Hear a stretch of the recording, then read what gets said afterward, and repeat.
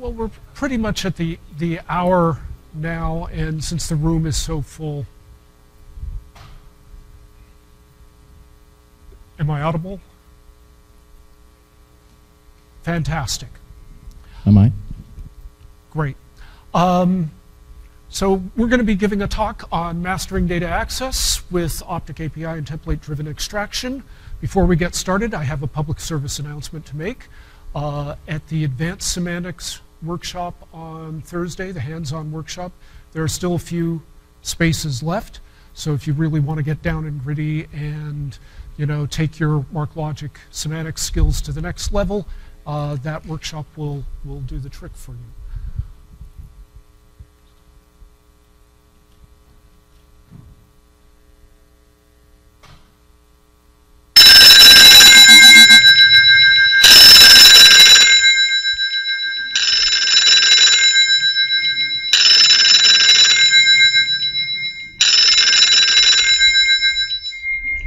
Silo Games, how may we disappoint you today? Damaged in shipping? Let's see. Return for replacement. So, dear customer, just return your product for replacement. How satisfied were you with your support experience? You already returned. Well, I didn't know. No, shipping is a different department. Well, I can make a note in the support database, but shipping won't see.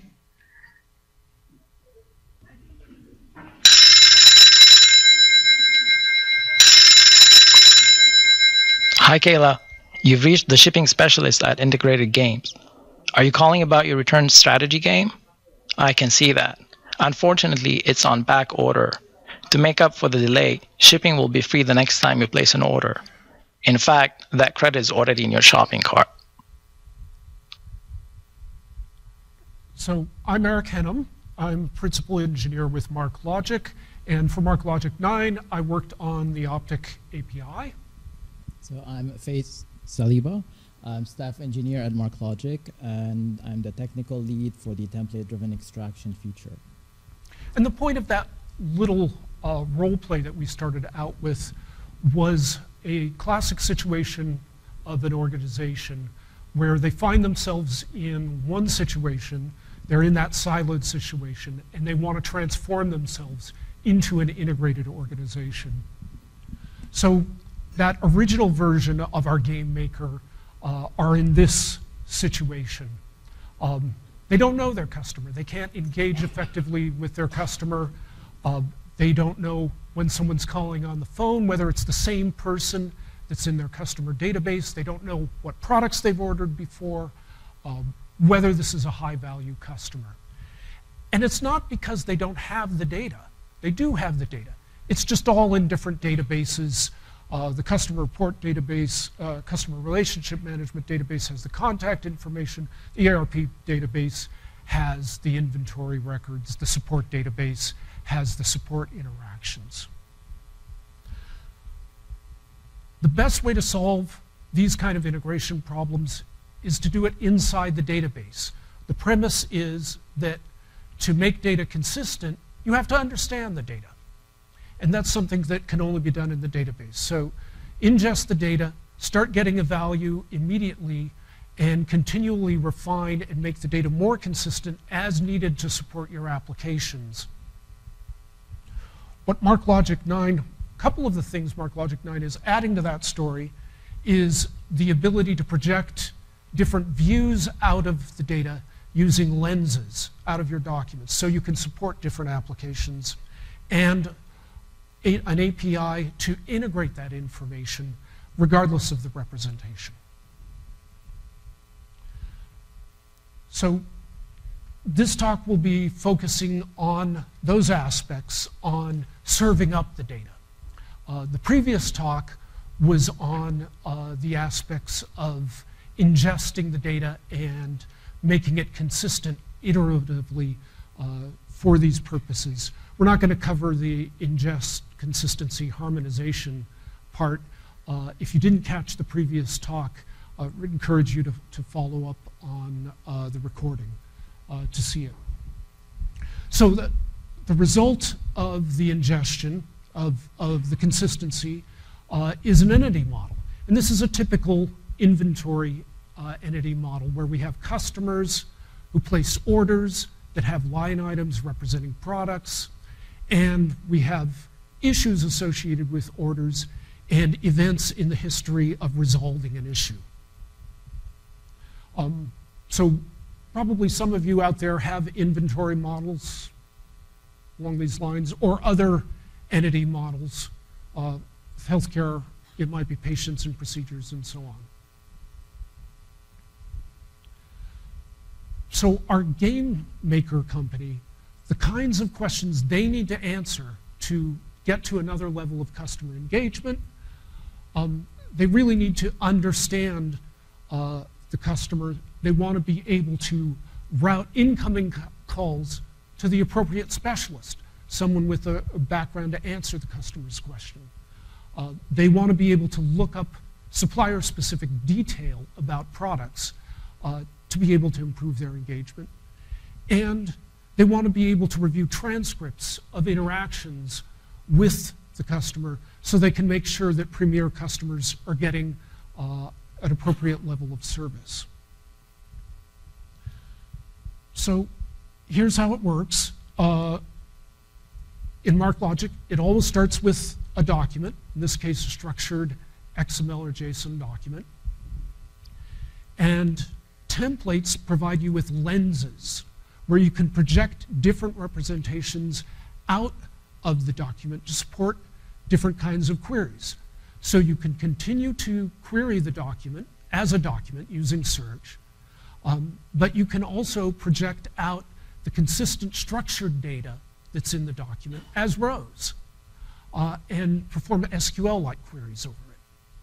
You can also project triples out of the document to support relationship traversal, graph operations, and really strongly typed information that is more ad hoc than the rows.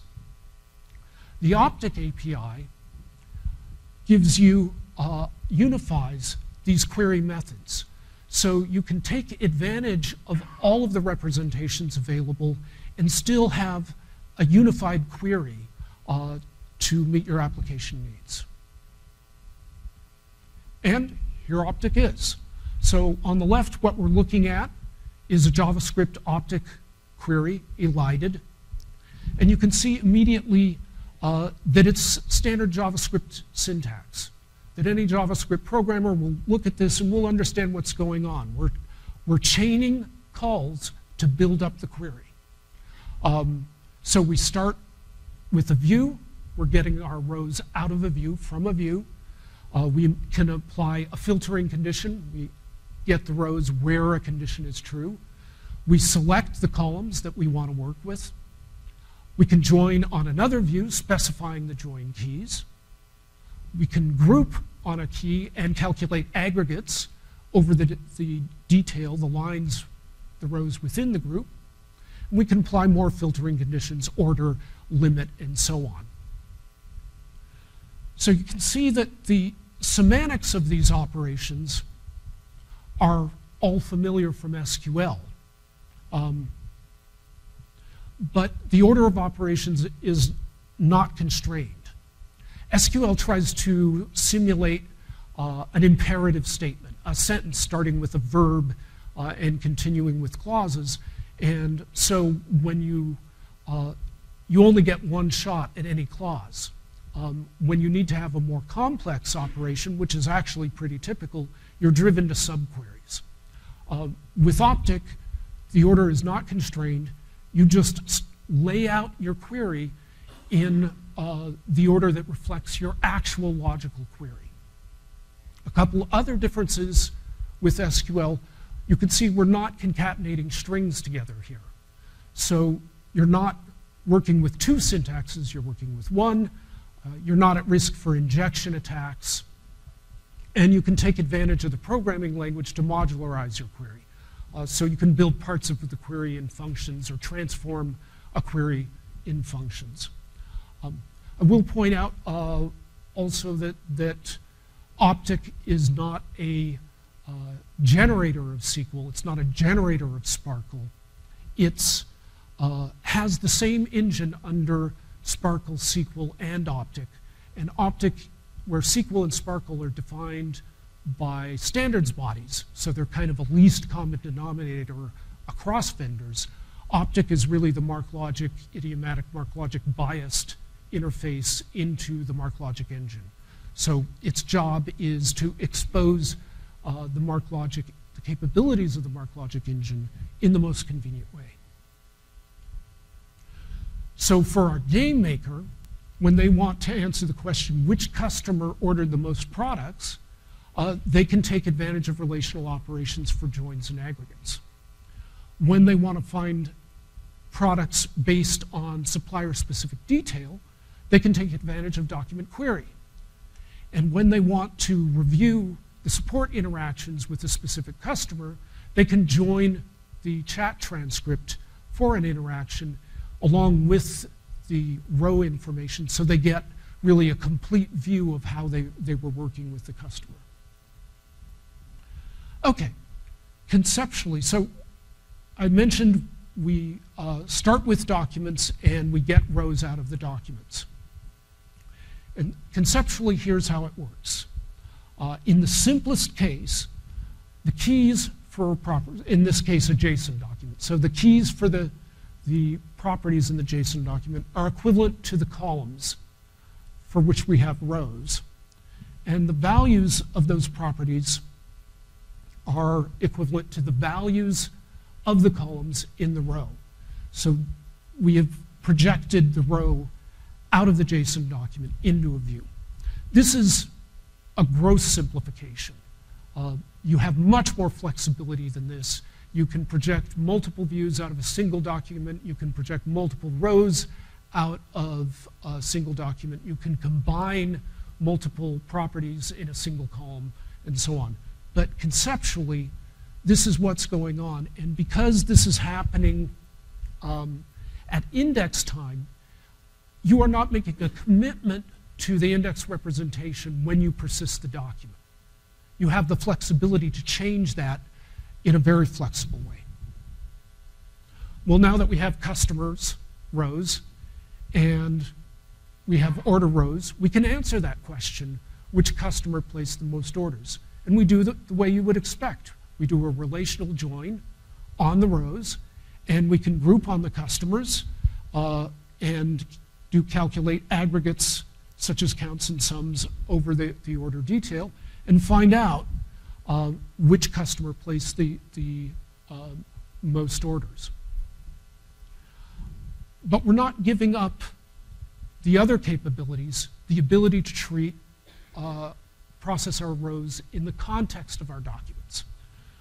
So here we are looking at a set of products rows. Here's the product for a specific, from a specific supplier. And you'll notice there's some detail in the JSON document that's not in the projected rows. That's because each supplier is going to have a different substructure that reflects the detail about their product. They're not going to collaborate and come up with a standard. So we're not able to project detail as a consistent column, but it's still very valuable information. It's information that we don't want to throw away. We want to keep that information with us. So one of the ways we can use that information is by doing a document query. So if we query on a term that appears within the detail, we can filter the rows to only the rows that come from documents, that have source documents that match the query. So a query on the documents can filter the rows, and that's extremely powerful. That means that the ad hoc free-form information can still play a part in your selectivity when you're working with rows or triples, I might add.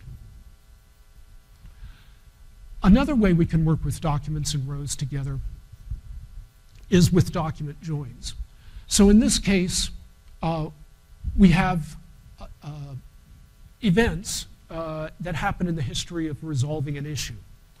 And some of those events have chat transcripts, but certainly not all. And it would never make sense to try to shred the chat transcript and stuff it into rows. That's not that, it's a free-form document, even though it's a structured document. and a valuable document. But what we can do is put the URI of the document into a column in the row, and now we can dynamically join the document with the row, and so we have a column that has a document as its value. And we can do XPaths to extract fragments of the documents and so on. Now, an important point here, I want to make sure this is kind of something to be aware of as a best practice. Access to data in indexes is always faster than accessing documents. That's the purpose of indexes. So it's not a good idea to retrieve vast numbers of documents and start performing operations on them. The better approach is to work with rows and triples, get down to the set of entities that you really want to work with, and then join the documents so that you work with the data that you can access efficiently as part of your selectivity. And when you really need to work with a large number of documents, you page over them, which you can do by changing the offset. Okay, thus far, we've been looking at the query capabilities of the Optic API. It's time to dig a little deeper into how the indexes work and how the projection into the indexes work. And with that, let me hand off the baton to the man who knows about TD more than anyone. Thank you, Eric. So now let's take a look at some of the new indexing features in MarkLogic 9 and how they can help our gaming company transform itself.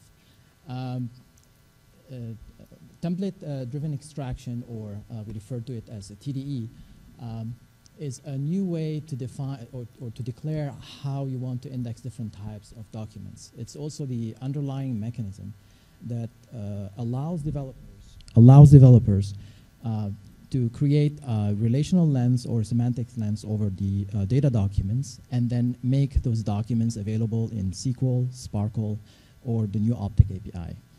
And here's some customer 360 challenges that we try to address with template-driven extraction. Quite often, you'll see that in general, data have a lot of different downstream consumers. For instance, a customer director or a customer support agent would like to query the data differently. They'd also like to answer detailed questions that require a granular view of their data. And they also want to be able to aggregate and do queries across different types of entities or different types of documents that are structured differently. And what that implies is that TDE need to be able to support multiple views. It needs to be to handle repeated data, and it need to have some type of limited transformation during indexing. So before we go and take a look at how a template really works, it's important to understand where the template generation really fits in your workflow. And if you've seen the previous talk on entity services, you probably know by now that your entity model is your gateway to generating templates. You can auto-generate templates with entity services and from the entity models. But what we'll focus here is we'll focus mainly on the advanced way of building a custom template from scratch, or if you want to even fine-tune the auto-generated templates. We'll also show how templates can project data, project the rows and triples from documents, and we'll also demo some of the powerful features like transformation or aggregation in templates. So here's a simple sample document that represents an order entity. And usually documents are very good for modeling data that's really complex, very rich, doesn't necessarily fit into a well-known schema. But at the same time, some of the data that you've modeled could be a really good fit for a relational view.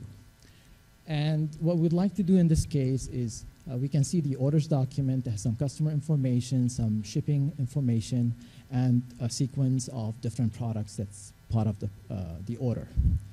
And we'd like to be able to construct an orders view and populate the rows using the data that's in the documents. And the way to do this in MarkLogic 9 is to define a template. So this is roughly how a template looks like. It's basically defines how to go from the document and grab pieces of data inside the document to populate the rows. A template is basically a JSON or an XML document that you can add to the server. It always has a context, and what the context defines a starting point in your document that tells you what is the data that you want to pull out of the document. It also defines a view and a schema, and a template, it will automatically create the view for you if you haven't created it through another template. And the most important part is the column mapping, where you really define, you can see we're listing different columns, and we're showing how we'd like to map the different data, for instance, ID and customer, in the document in the table. So you can think about it, every match, with every match matching a document, a row will get populated. And once you fully populated the view, you can start querying it through SQL and the Optic API. So it's important here to note that we're not doing any transformation on the document. We're not creating additional data that needs to be managed by the user. We're not creating metadata on the site. It's all that what the templates are doing. They're creating index entries for the columns that you defined. It's all in the indexes. And what that means is that data or the triples or the rows that you extract through templates travel with the document. And I think that's a very powerful feature, and we'll talk later about what that really implies and what are the benefits of having this approach. Here we've expanded, we're taking the same document, but we're looking at projecting a second view. In this case, it's called the order line. And we'd like to populate for every product mentioned in this order, we'd like to populate a row. So we'll add a new template, add a second template. We'll define a different context. In this case, we are interested in matching things or matching on the product ID. And for every match, the way the template will work is it will run on the document, and that runs when the document is being ingested or being indexed or being inserted in the database. And for every match, you'll see a row being populated. And now you've got, from the same data, you projected two different views, and you can start doing joins on them. So template-driven extraction is basically data projection into views and triples. Once you've done the projections, you can start querying your data or actually look at your documents through SQL, Sparkle, and the new Optic API. And templates are really built into the database transactional system. And what that really means is that when a document is inserted or when the document hits the database, rows are immediately populated and immediately available for query. That makes data provenance very easy. And the triples and the rows that we extract through templates, they know which documents they come from, which allows you to do additional filtering and only pull, for instance, additional filtering on the tables, where you can only pull rows from a subset of documents that you're interested in. So we've seen the case where we can project the same document into many views. Now we're going to see another use case where we can take multiple data sources and project in a unified view. And there's also some limited transformation that we can do through the templates. For instance, if you had different fields that describe a date, like a month, a year, and a day, you could add transformations that could construct the date for you and cast it to a date and build a column that date. So here's an example where we have two different entities.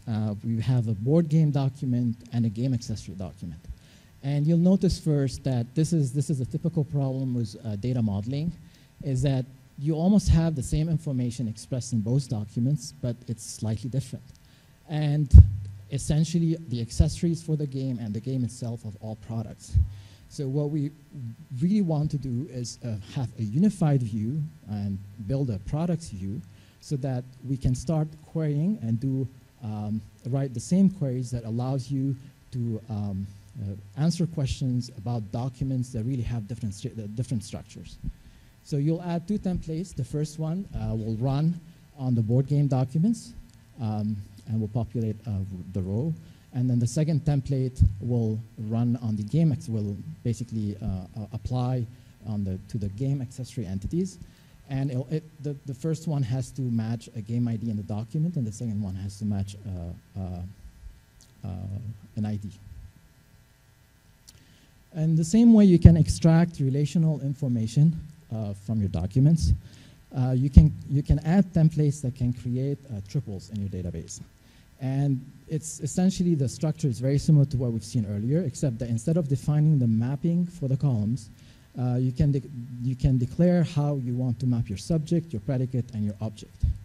And in this situation, we see that there are two keys in the document.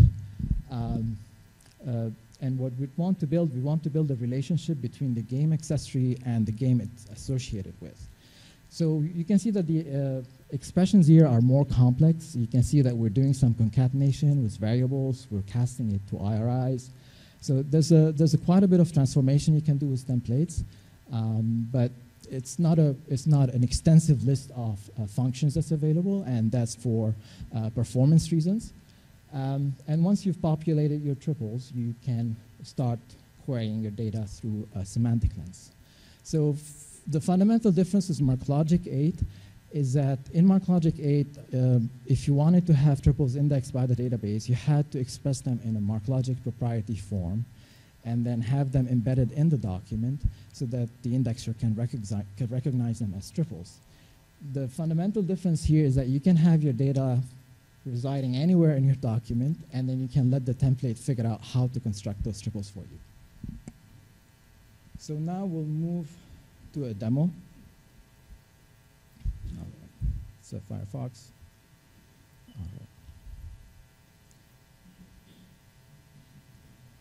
Okay, perfect. So let's first take a look at one of the sample documents for the orders entity. And we just saw the document earlier. And we can see there's a list of, where's the scroll bar? Whoops.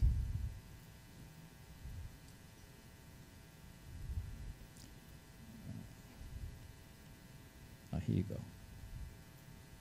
Might be a bug in Query Console.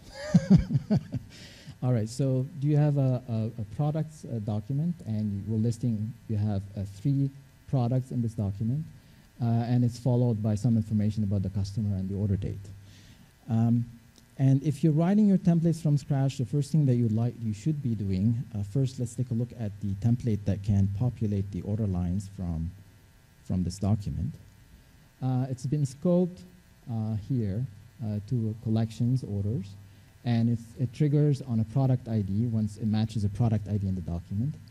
And this is the mapping for the columns where we're describing what to pull from the document and how to construct the different columns. So we, all right. So we can validate the templates, and what the validation will do is we'll check the syntax of the template, we'll check if your context is valid, and most importantly, if you've defined your view in multiple templates, it will do a consistency check that you've defined you have a consistent definition of the view across multiple templates. So the recommended way to building templates is to go through a validation, and then we have a debug API that lets you take a document, the one we just saw earlier, and apply the template to see what really gets extracted and to see if the template is really extracting what's designed for. And in this situation here, we can see that indeed this template extracts 3 rows, and it's doing what it's supposed to be doing. Once the template is ready, you go ahead and insert it into the database, into the schema database. And what the template will do, will automatically start populating the view for you in the background. And here we've inserted another template to populate the orders view, and we're doing a query on the document with ID 600. And here you go. Here you go. Now you can see the populated rows from both the orders and the order line. Next, let's take a look at the accessories and the board game entities. And what we'd like to build a view here using, so you can see how the data is modeled differently, but we can still construct the same view by using the ID, the game ID, and SKU, title, description, and price, all the common data between the two documents. So we will go and add 2 templates to the system. The first one will match a game ID in the document and will be applied to documents in the board games collection. And the second template will match ID and will apply to documents in the accessories collection. Let's go ahead and insert those templates. And now the view, the products view should be populated in the background. And let's start a simple query. And now you can see how we've aggregated different documents with different structures, and we were able to have a unified view of the data. So you can now start writing your queries, exactly the same queries without even knowing how the document looks like. And here we can see we've done some aggregation. For instance, this is a game, and this is an accessory for the game. Now let's take a look at the triple extraction case. And this template is a little bit more complex. What we're doing, we're defining some variables here. But what we want to build is, if we take a look back at go back to the game document, you can see that there's a game ID and an ID. And we would like to build a relationship between the game and its accessories.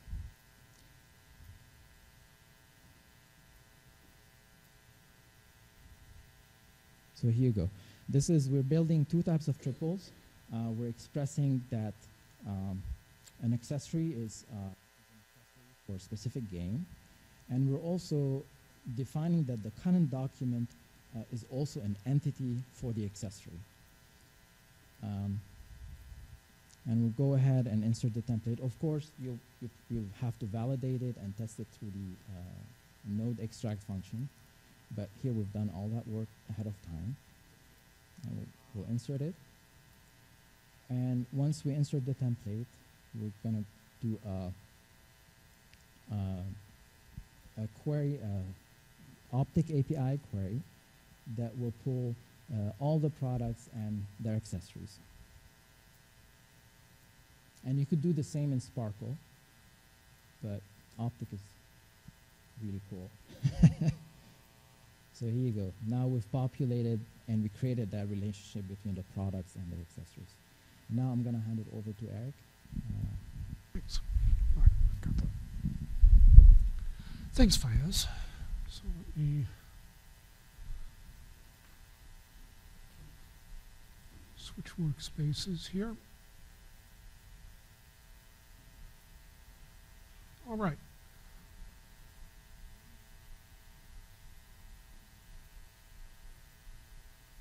Okay. So here's an Optic query in XQuery, and it's really doing that query to find the customer who placed the most, ordered the most products that we looked at conceptually earlier. So you can see we start by defining the views we want to access. We're going to get rows for customers, for orders, and for order lines. So the actual query starts on line 7 there. We start by accessing the customer. We join on the order. We do so by specifying the primary key of customer and the foreign key for customer in order. Then we do the same thing to join order lines to orders based on the primary key of order and the foreign key of orders in order lines. And then finally, we can group on the customer. ID. We can sample on line 17. Let me scroll up so that that doesn't get lost in the... Okay. We can sample the first name and last name for the customer because that will be the same for all of the detail on any customer ID. And we can calculate aggregates. We could calculate the count of distinct orders within the detail, sum up the price of the detail, average the detail, order it. And if we execute this query then,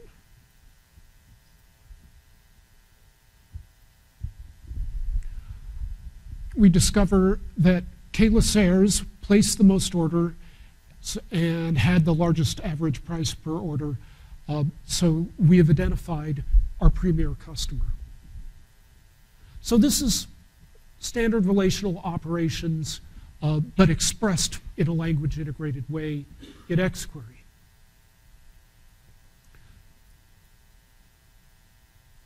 So I also mentioned the use case where the documents have markup that you, or properties, substructure that you don't project out into rows.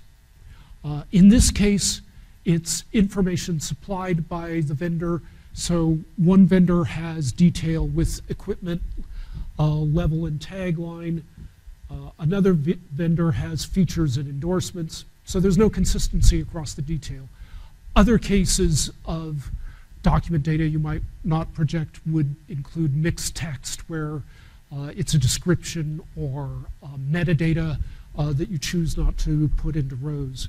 Regardless, you can still take advantage of that information that's in the documents and not in the rows or triples. So here we are. We are accessing products, as you could see. By the way, this is now JavaScript. We've crossed over the border from xQuery to JavaScript. So we're accessing products, and we're getting the products where the detail property within the document, not in the rows, matches a word query on either challenging or surprising. So we're only going to get back rows where the source document matches this query. You'll also notice the fragment ID column. That's a system column, and it has the identifier for the source document when you pass it into from view. So now we're adding a new dynamic column that has the fragment ID. The value of having the fragment ID, the primary value, is being able to join the source document into the row. So we're taking the fragment ID column and creating a new dynamic column whose value is source document. Then in the select line, you'll notice we're adding, with the as statement, we're adding another dynamic column called detail, and we're using an XPath over the source document to extract the detail node, and that will be the value of the detail column. And we throw away the source document and the fragment ID column. Actually, the fragment ID column is always thrown away. It has no meaning outside the duration of a query. So if we run this query, you can see that we've extracted, here's our structured information, the SKU title, price, and detail. That was in the rows projected by TDE, and the detail was what we extracted from the document. This also points out, by the way, that what we were looking at in xQuery was a nice query console rendering of the tabular information. When you're a programmer working with rows, each row is either an object in JavaScript or a map in xQuery, or it's an array. You can get it in either form, but you're working with a data structure, as you'd expect. Okay, for the last example I want to show here is joining on the foreign key that points at any document in the database. So here's the JSON property document that's the source for our rows, it has a property that's the document URI of the document we want to join. And that chat property does get projected into the columns of the rows. Not every row will have it, but that's okay. Here's the chat transcript. You can see there's nothing row-like about it. It doesn't make any sense as a row. It is a document. So to illustrate the query for that one, I'm going to cross streams yet again. And here we are in Java.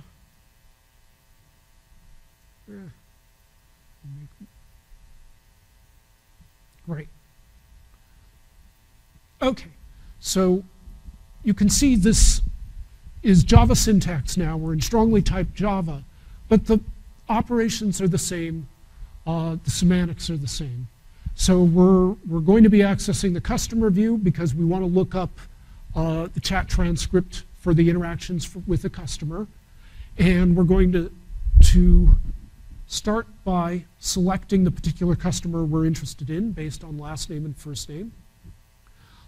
Then we're going to do a series of joins through the orders and through the issues to get at the issue history, because that's where the chat column exists. The chat is associated with an event in the history of resolving an issue.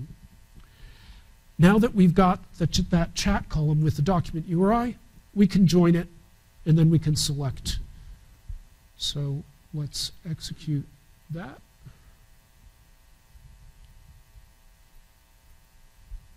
And here we are starting up Java, and the Java API is creating a connection pool for us to get to the server. But here we are, we're getting the result back as XML in this case. You could also get it back as CSV, as JSON. You can get, when you're joining documents, you can get those back as attachments. There's a map interface and so on. But as you can see, it's a sort of standard. When you get it as XML, it's a standard tabular representation on the client side. So we have headers at the top that tell us the columns and their data types. And here we have one row with the tabular, or rather the row information, first name, last name, the title, and so on. And in the chat column, we have the document URI. In the transcript column, that was the result of the document join, we have the document. That was the XML document that we referred to. So you can pull documents down to the client and process them there. With that, let me go back to the slideshow for a few concluding remarks. And first up, Faiz will give us a summary. Sure. So with template-driven extraction, we've learned that you can index views and triples. The projections that we do are transactional. And that means when you delete a document, rows and triples get deleted. When you insert a document, the rows and triples are populated immediately. And what that really means is that you can really benefit from all the great features, the enterprise features that MarkLogic is great at. Talk about some examples are backup, replication, and failover. And you can almost get it for free. There's very limited, you don't need to do any configuration to make that work. Another aspect that we didn't explain in details is that the document, if you're familiar with how security works in MarkLogic, the document level security is inherited by the triples and the rows. So if a user cannot see the document, they will not be able to see the triples and rows extracted from the document. And again, there's no ETL. It's all in the indexes. You can have multiple views from the same source data, and you could have multiple sources projecting into a single view. And if your schema, if your data schema changes, or if you have some new entity types or new different documents that documents that are structured differently, all you have to do is add new templates or modify templates, and that makes managing the triples and the rows very, very easy. It's really a single document management, and I think this is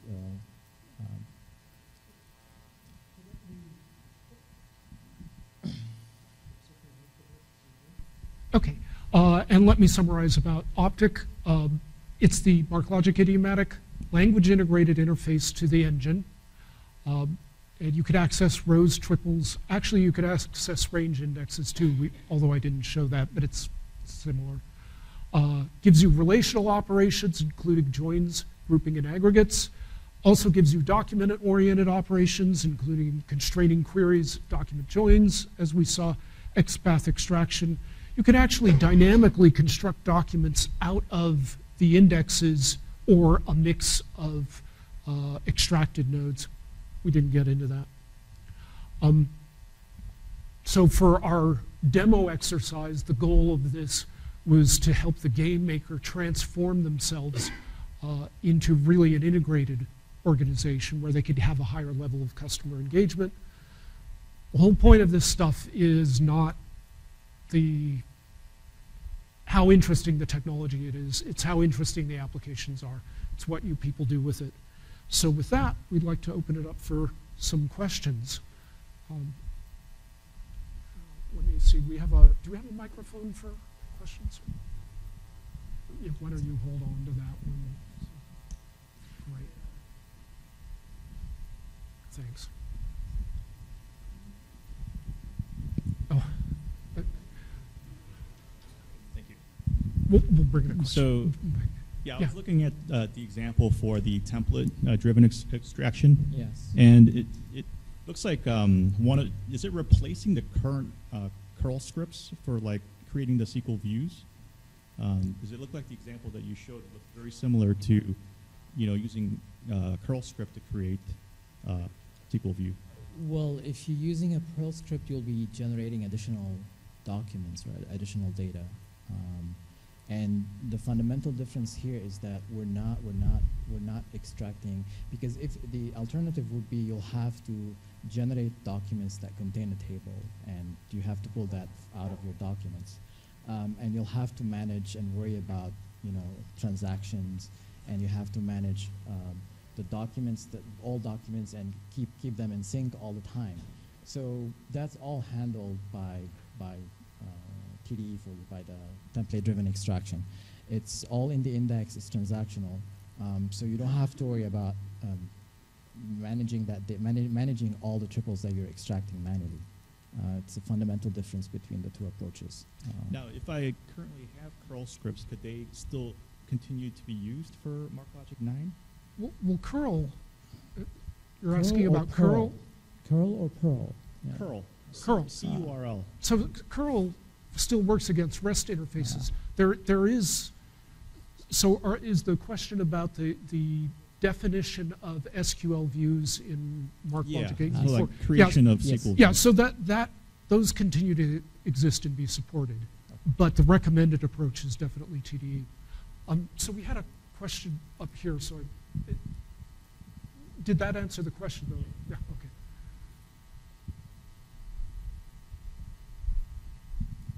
Okay, for the templates, the TDE, you specified there was a context, right, that says where in the document to start.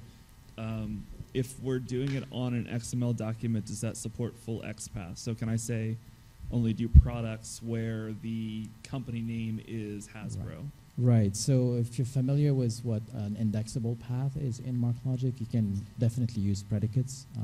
You can definitely do that. Okay. It's pretty powerful. It's pretty powerful.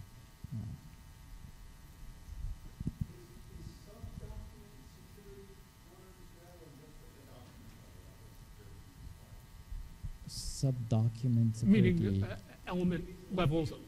Right, it's not fully supported in MarkLogic 9, but what we do is we have a mode where if we detect that an element has been protected, we don't extract it unless the document security is actually stronger than the element security. It's not completely supported, but we're working on some ideas about how to implement that in the future, because this question came up quite a few times before.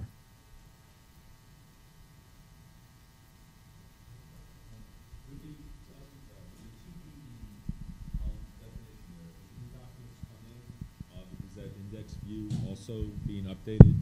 as Right, content's right. coming in It's and going automatically out? updated. Yes, yes, Okay. immediately. And that goes to the same database as the documents on, or it could go separately? The index, it's all managed in the server, and it's in memory. Is this- it part of the same database that the documents are in? So templates are stored in the schema database, not in the document database, unless you set up. Right. But index- the index itself is always Right, in right, the right. same The index database is in the as same document. database It has to as your be in the same documents. database. Correct, Yeah, correct. absolutely. Yes. Right. I think you were first.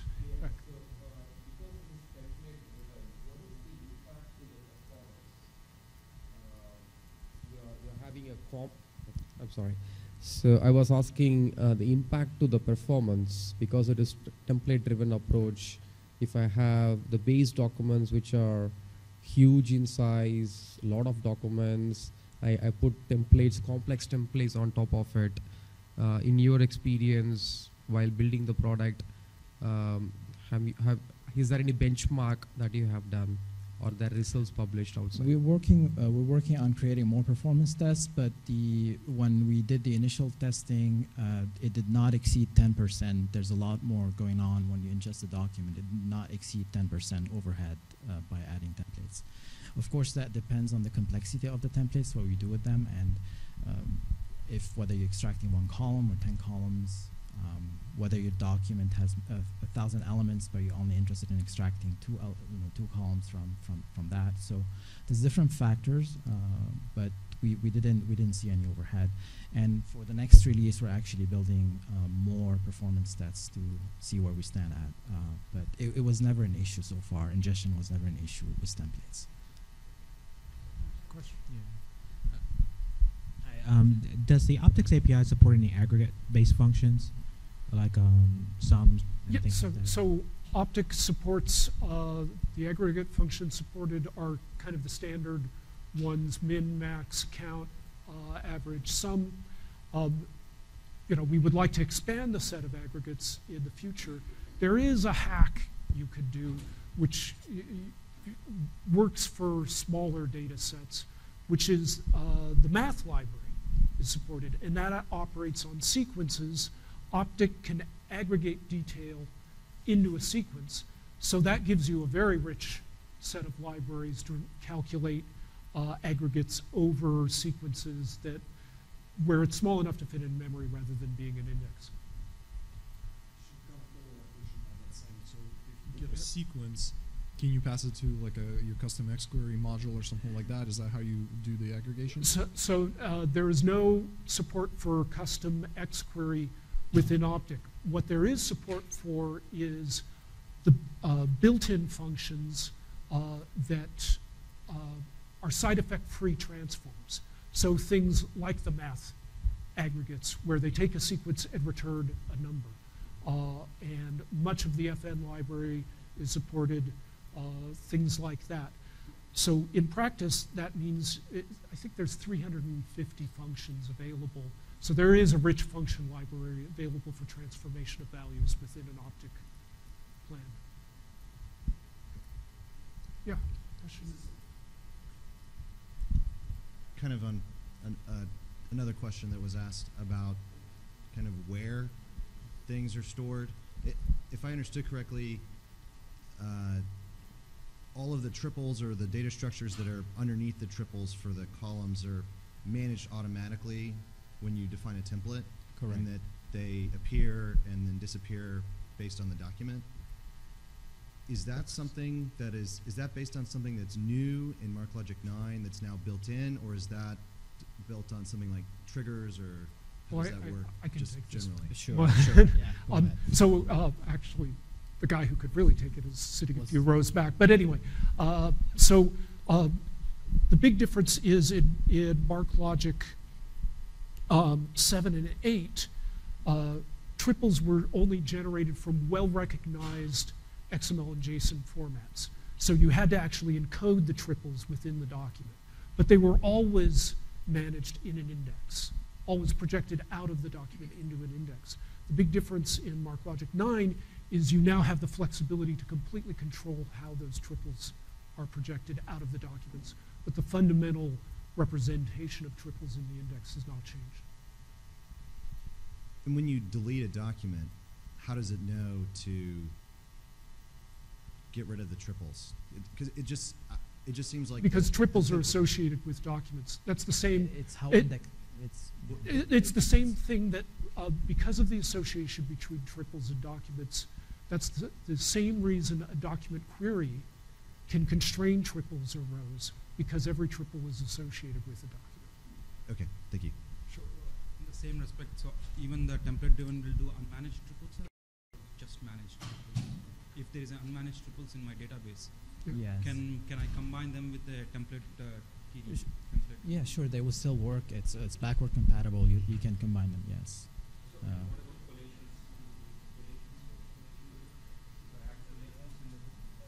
Oh, you mean the collation lexicon?